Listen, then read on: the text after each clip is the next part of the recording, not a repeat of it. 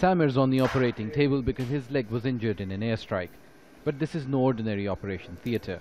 It's hidden underground so it can survive air raids.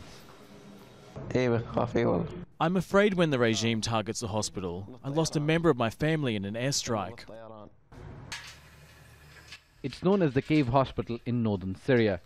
Doctors are keeping its location secret for fear of further attacks by government jets.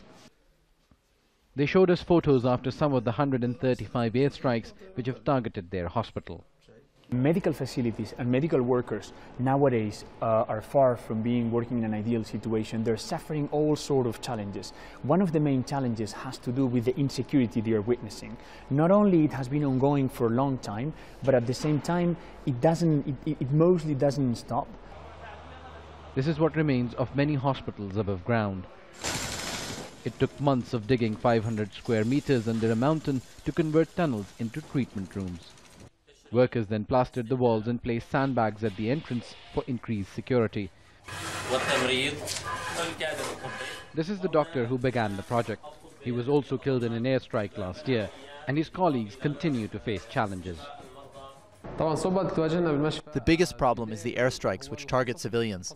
This hospital is theoretically safe, but we expect anything from the government and its destructive weapons. Making the hospital safe is just one of the many challenges.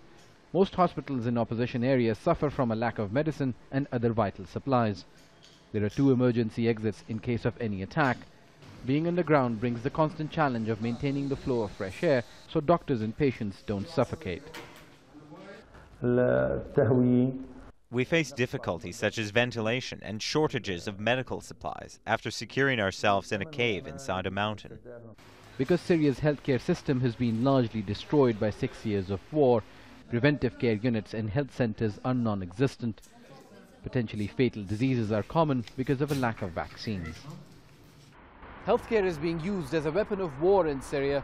Doctors say targeting hospitals means denial of treatment, and the only option to save lives is going underground. Osama bin Javaid, Jazeera, Gaziantep.